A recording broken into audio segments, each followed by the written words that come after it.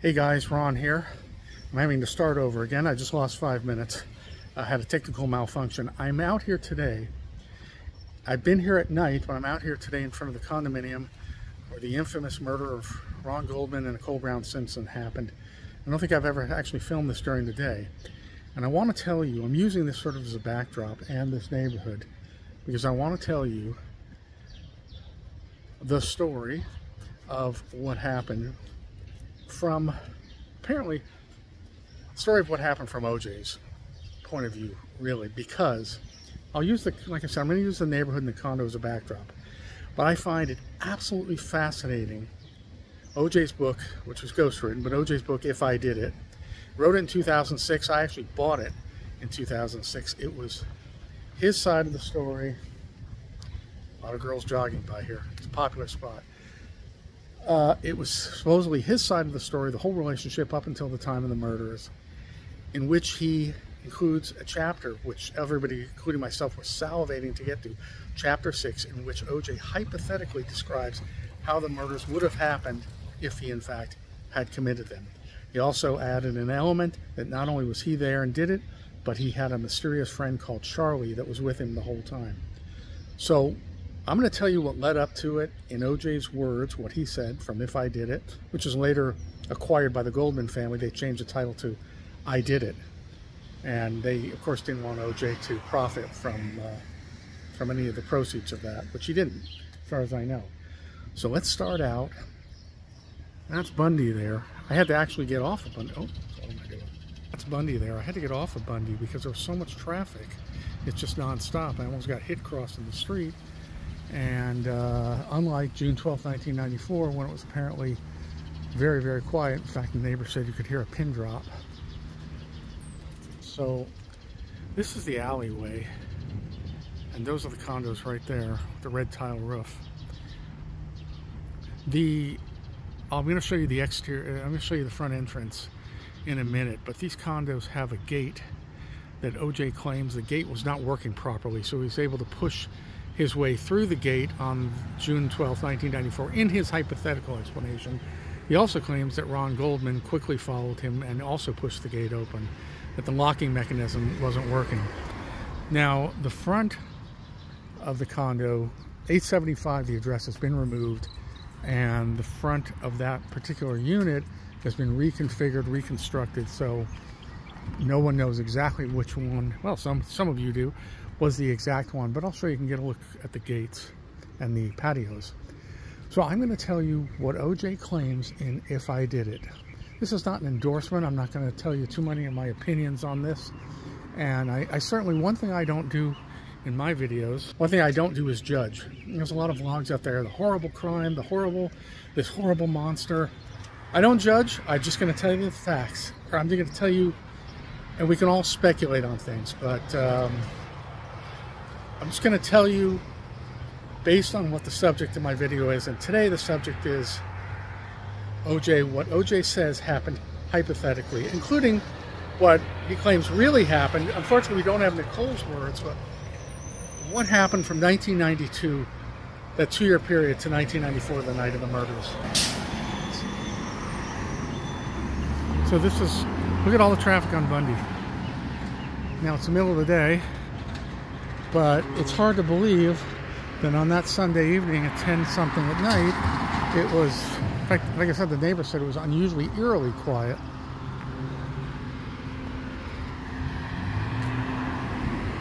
All right, so I've always loved this house with all the bamboo here.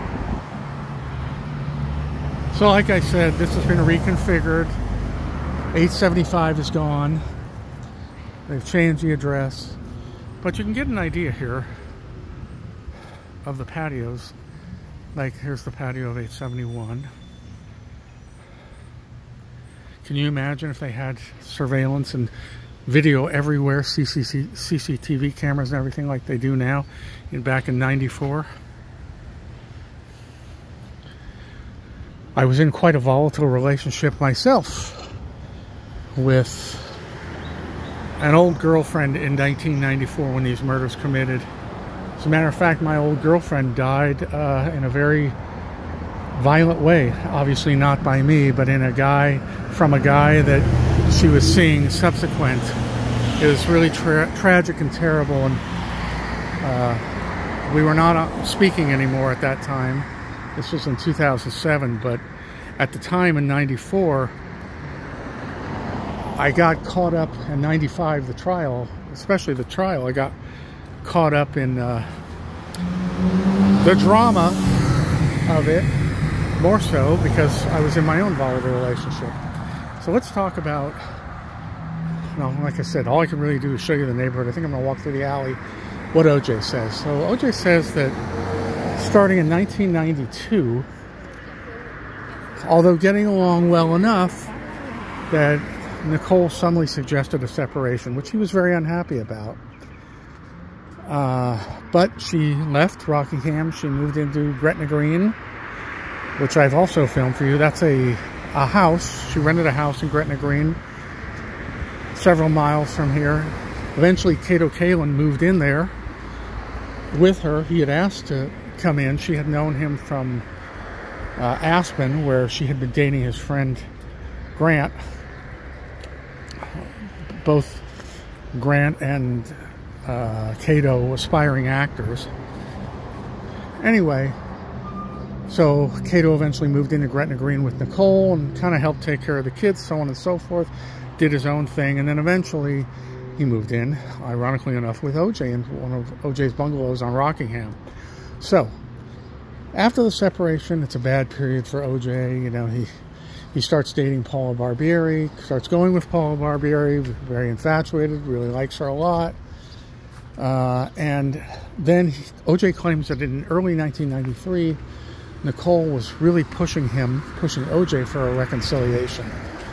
And he got more and more confused. And then the more she pushed, the more he would give into it. And then eventually she started stalking him. She'd come by Rockingham, he claims, and that if she didn't see Paula's Jeep parked out on the street, she would ring the bell to the gate. By the way, this is the alleyway right here in front of the condos where OJ claims that he and the mysterious Charlie parked on the night of the murders and then went in through the gates, followed by Goldman. Anyway, so like I said, OJ claims that she was really pushing for a reconciliation, and he started basically dating her, and he was seeing Paula at the same time. And that his bone of contention, OJ's bone of contention was that he would have to come over occasionally, including the infamous 1993 911 tape, and read her the quote-unquote riot act, is that Nicole was hanging out with unsavory people. So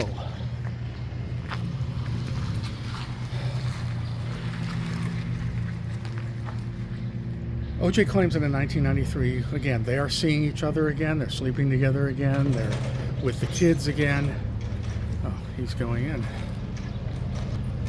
So now they have, look at that, it's a motorized driving gate. They don't even have those walk-in gates anymore that they had then. How interesting. Motorized driving gates. So OJ claims that they're, having this relationship again, and that Nicole is really, Nicole's going to therapy. She's trying to figure out where her anger comes from. Her therapist is telling her that she's excited by anger and drama.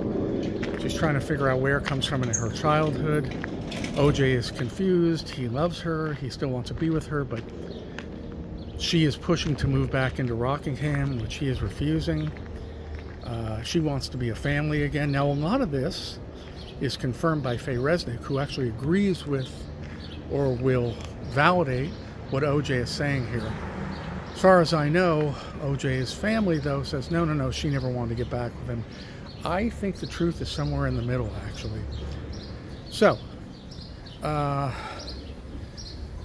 OJ claims that, again, I should stop saying OJ claims, because everything I'm saying is OJ claims. But in it, if I did it, he's talking about the fact that Nicole wants to get back together, and he keeps pushing that they're not ready to get back together, and he really doesn't want to give up Paula either. So finally, after seeing both women for a while, OJ claims that he agrees with Nicole. He thinks it's a very strong relationship. They should give it one last try. And he agrees to go with Nicole. He tells Paula Barbieri over dinner. Paula is obviously upset and says she's not going to wait the year because OJ and Nicole have decided to give it a year together. And after a year, if everything's going well, she'll move back in with the kids into Rockingham. Now, OJ claims, again I'm saying OJ claims, that Nicole was complaining after just a couple of months that she wants to break the year rule and move back into Rockingham. And it's inevitable, so why can't you just move back in? He's repeatedly telling her, no, we have a deal, it's got to be a year. The other thing that OJ is claiming is that when he's off, that they get along better when he's off. He's in New York doing his sports commentator and interviewing work, and when he comes back, it's a fairly nice time, but because they're not fighting, but he claims he's kind of walking around on eggshells still. I hope the traffic noise won't be too much for us, and I'm going to walk by the condos again. So he comes back, and then he gets the Naked Gun movie. And in 1993, he's filming the Naked Gun movie, and he claims that, well, two things happened to him. Ron Shipman, husband of Cora Shipman, Nicole's friend, good friend, is telling him that there's dicey things happening, including the fact that she slept with OJ's good friend, Marcus Allen. Now, OJ claims that he knew about this already, that Nicole had confessed to that. I don't know if that's true or not. I don't know if he knew a year before the murders, because knowing his violent temper, OJ's, or his temper, I don't see how they continued after he supposedly knew a year earlier she had slept with not only other guys, including Keith from Mezzaluna, who, you know, he caught through the window at Gretna Green, but his friend Marcus Allen, sometimes competitive friend Marcus Allen, was definitely not as close as A.C. Cowlings was to him. They were childhood friends. So when OJ in late 1993 is filming the Naked Gun, he claims that he gets into a conversation with a stand-in, a woman who's a stand-in for Anna Nicole Smith, who he also claims is a hooker working for Heidi Fleiss. And if you're old enough to remember Heidi Fleiss and that whole thing, because they're all my generation, we're all around the same age, he claims she's working for Hollywood Fleiss, the Hollywood Madam. So he claims that the prostitute working on Naked Gun says, you know, I've been partying with some of your wife's friends when you're out of town, Nicole's friends, and let me tell you, there's some hard people, man.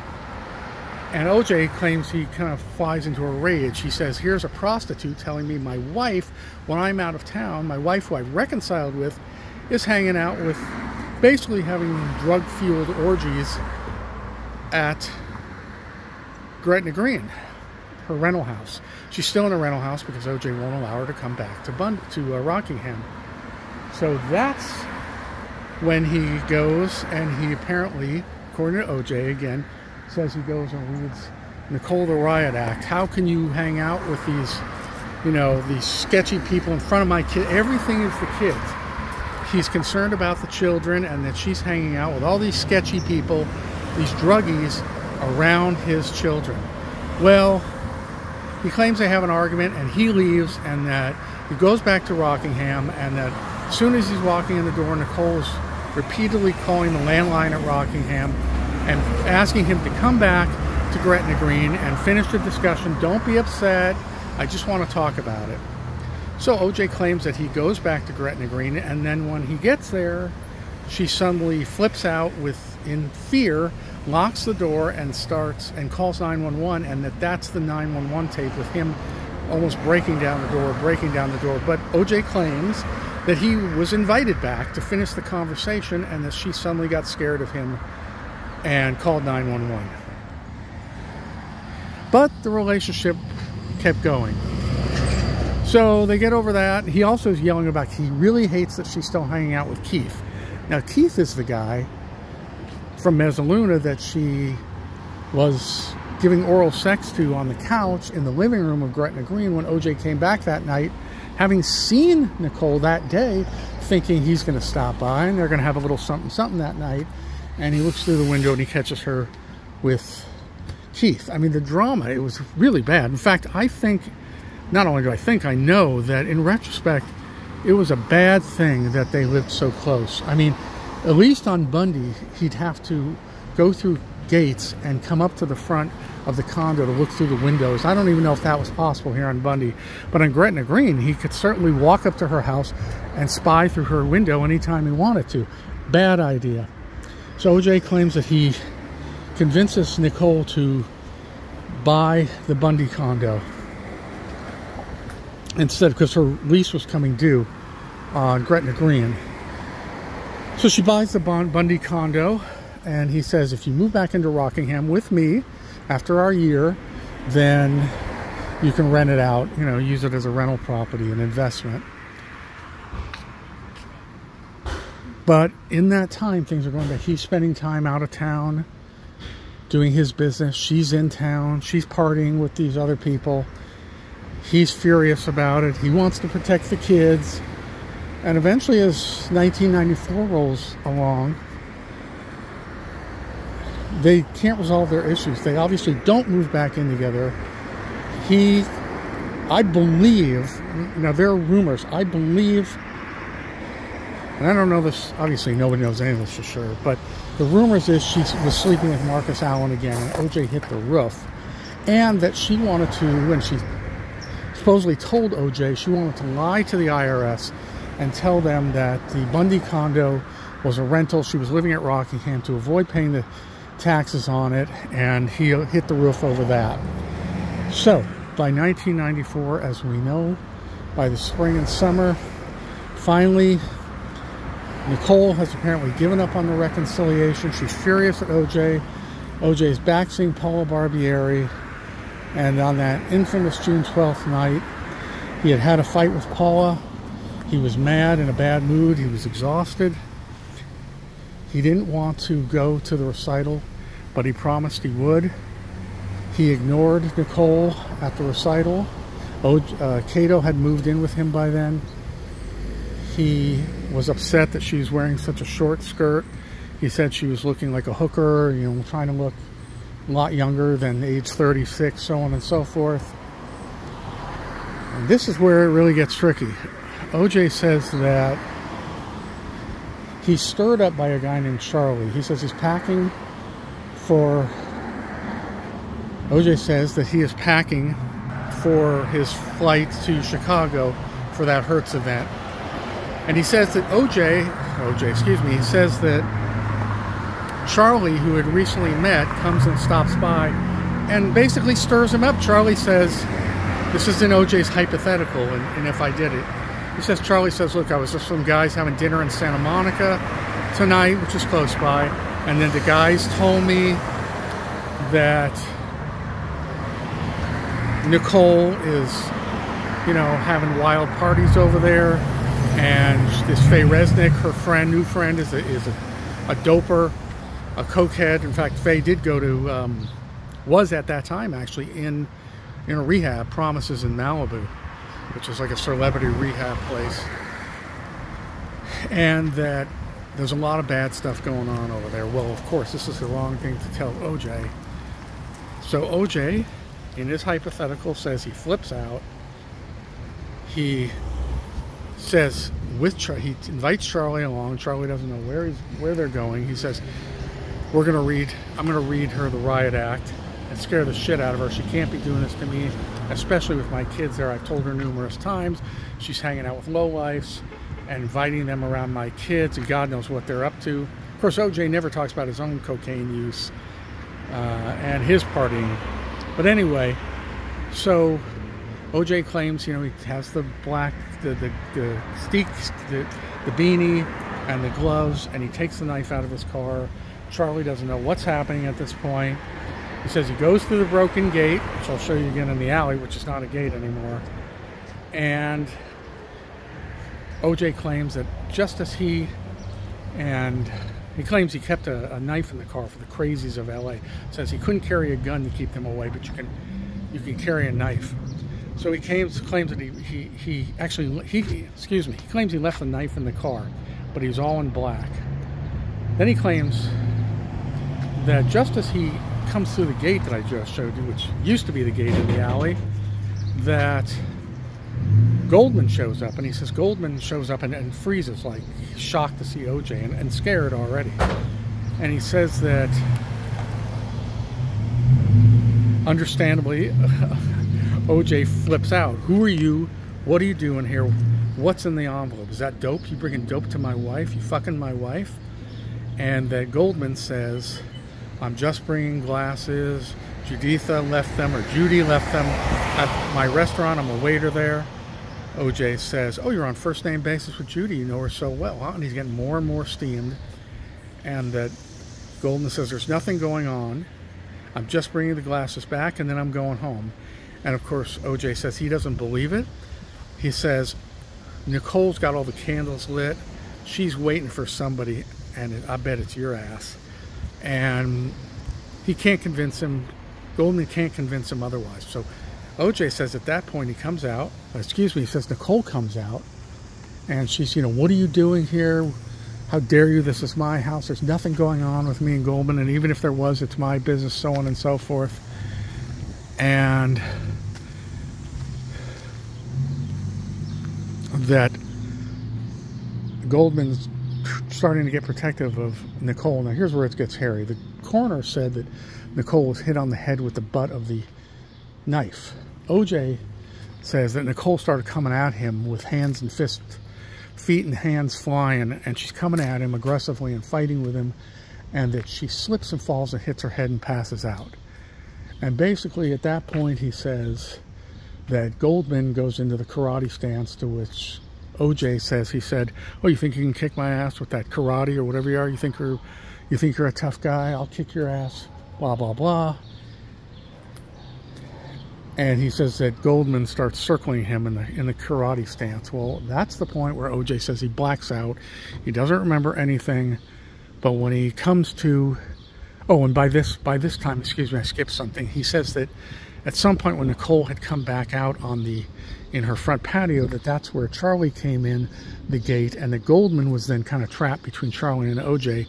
He couldn't go forward to the front patio, and he couldn't go back and leave to the back patio, and that Charlie had brought the knife, and somehow OJ doesn't remember what happened after that, other than he must have gotten a hold of the knife, because he said he was covered in blood, and that he changed all his clothes except for his socks in the Bronco, and told Charlie, once they got up, a stunned and hysterical Charlie, that once he got back to Rockingham, he had to go between the tennis courts, between the neighbor's house and his house, which he had done before, and he claims he did.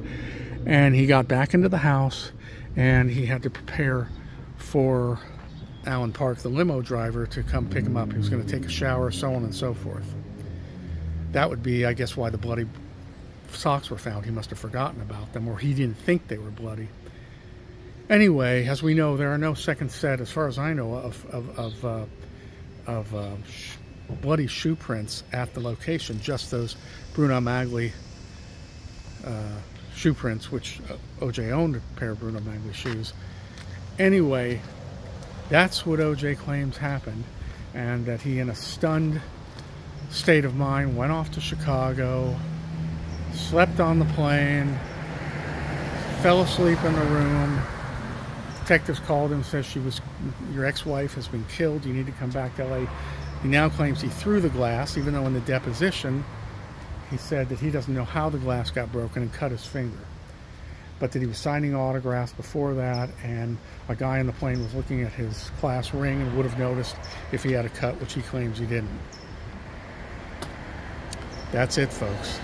Now that's OJ's words in If I Did It. So anyway, this is a little long, but I think it was worth it because it's absolutely fascinating. We know what happened from there. All right, guys, and when I end it there, what are we at? 25 minutes. Thank you for watching. Fascinating subject. I can't get enough of it, and obviously a lot of other people can't get enough of it as well. All right, guys. So please, you know, as you know, I did all this off the top of my head, no notes. So it's a lot of work. It's a lot to remember. So please like the channel and subscribe if you haven't already. My name is Ron, and I love you, and I'll talk to you at a later date. Bye.